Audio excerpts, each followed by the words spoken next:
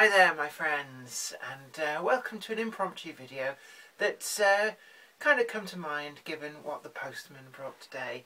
And I've got home from work and this lovely big brown cardboard box has turned up, and it's full of, well, there's unfortunately no bubble wrap. I really like bubble wrap, pop pop pop pop pop, but instead we've got some of this, oh it sticks to your fingers, polystyrene stuff, but we're not really interested in that, are we? We couldn't give a toss about the packaging. No, Jenny is padding the video out now. I haven't actually opened it myself yet, just slit the lid on the box. But here we are. It's Bachmann 31165 NRM. This is the 1008, the Lancashire and Yorkshire liveried 1008 242 tank locomotive. The real one of these is in the National Railway Museum. I think it's now I could be wrong on this story, so hear me out, but I believe that the original that's in the museum is preserved because it's the first locomotive that was actually built at Horwich Locomotive Works. But the story that I've been told, and it could be a different locomotive, but I think it's this one, is that one of my father's friends, when they were working as an apprentice way back at Horwich Locomotive Works, their first job was actually to cosmetically restore this locomotive.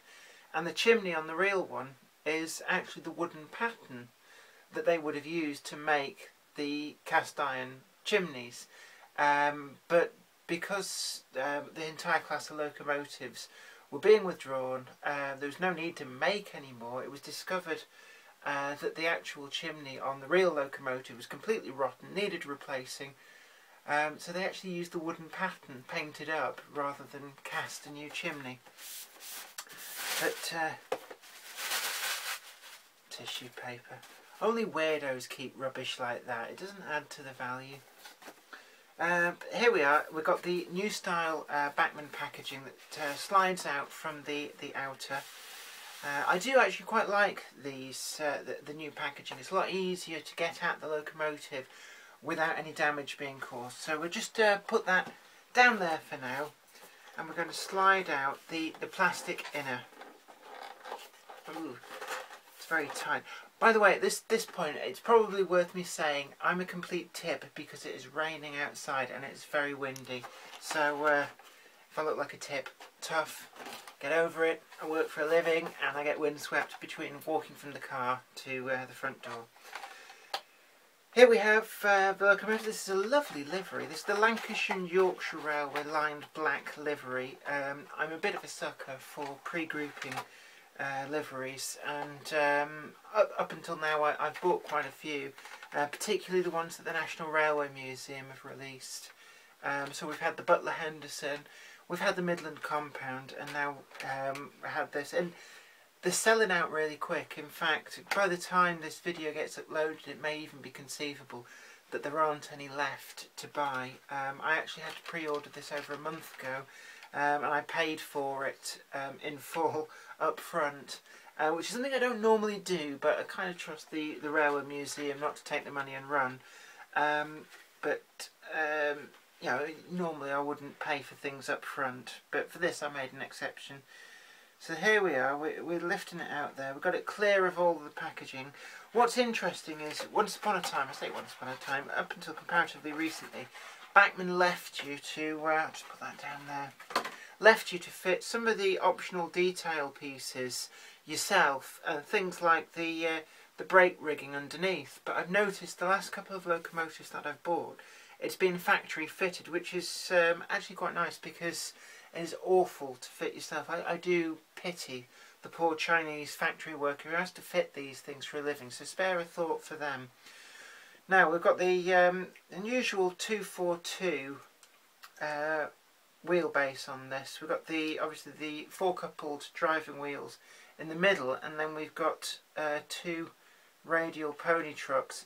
And it's interesting. It's you can see that Bachmann have used the same method of fixing as on the, I think it's the 56XX Great Western 062 tank locomotive, and there's a few. I'm sure there'll be a few other locomotives that use this as well, but that's the one that it immediately springs to mind. They're sprung loaded, and I'm hoping, I presume, it's very difficult to see, but I presume, I could be wrong actually, it may be that pickup is only off these 4 wheels, which could mean that this locomotive might not be the most reliable of runners, but we'll find that out when we get a chance to run it in the shed. But the livery, very well applied, quite fine lining, that's been applied very, very neatly. There's ever so slight fuzziness at the edges where the white fades to red, but in all honesty, unless you're looking for it, you're not going to notice. The detail inside the cab is lovely. We've got the whole back head on the firebox there is all picked out with gold and the plain black, and the inside we've got like a cream colour, the inside of the cab. All together, I'd say this is actually a very, very nice model. Some very finely applied detail. The buffers aren't actually sprung, but in all honesty, I don't think it detracts at all, and if it's something that saves a bit of money, I'm all for it. I'm loath to see whether the smoke box opens. By the look of it, I don't think it does. Now, some previous locomotives had opening smoke boxes. Again, it's doing things for the sake of it, not because it actually adds anything to the model.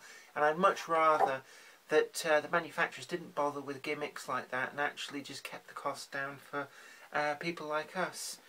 That's pretty much the most of what I can say about it. A superb livery, really do like that. It'll take pride of place in my display cabinet.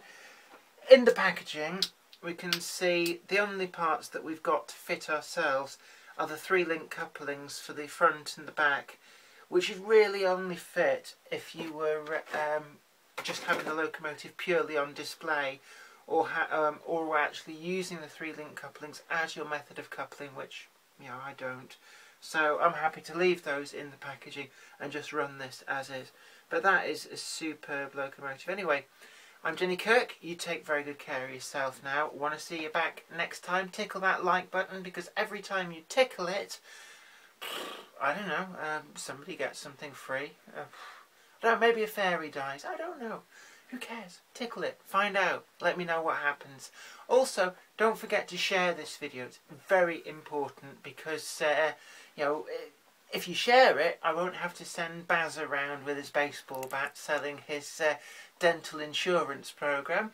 And don't forget to subscribe to this channel, because subscribing to this channel is a really good thing to do. Again, Baz might be involved in this.